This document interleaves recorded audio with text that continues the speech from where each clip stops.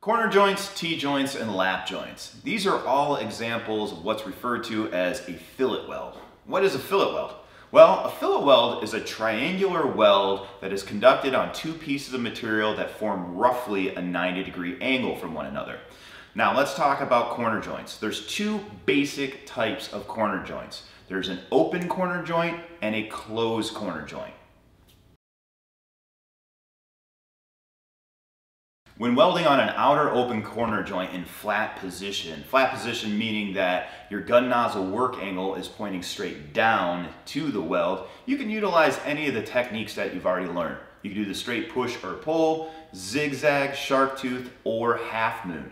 Now, as you can see, just like the V-groove butt joints that you've already been practicing on, the outer open corner joint has three very distinct lines to follow as guides moving through the weld, A, B, and C. Now, when you're talking about a closed inner corner joint, those two lines are no longer there. You actually have to visualize them as you move through the weld.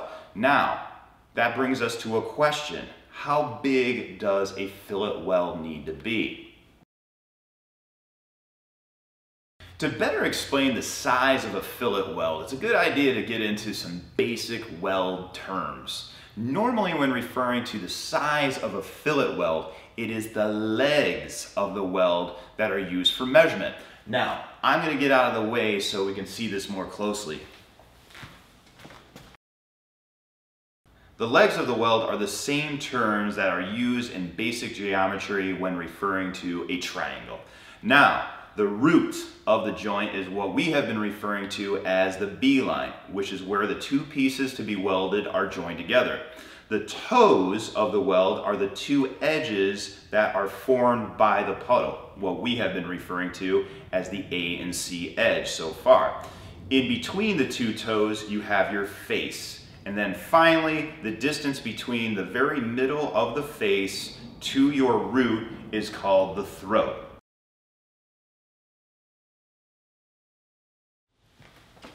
Okay, so the size of the weld is really all going to depend on what you're making. If you're making something that isn't going to be that structural, like a coffee table, maybe a lamp, yard art, you are going to want the leg of the bead to be equal to the thickness of the material that you're welding on. This is going to be the minimum size of the bead that you want.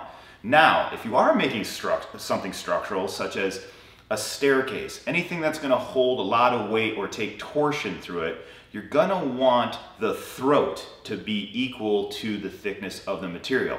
So anywhere in that wheelhouse, that's what we're shooting for while you are practicing.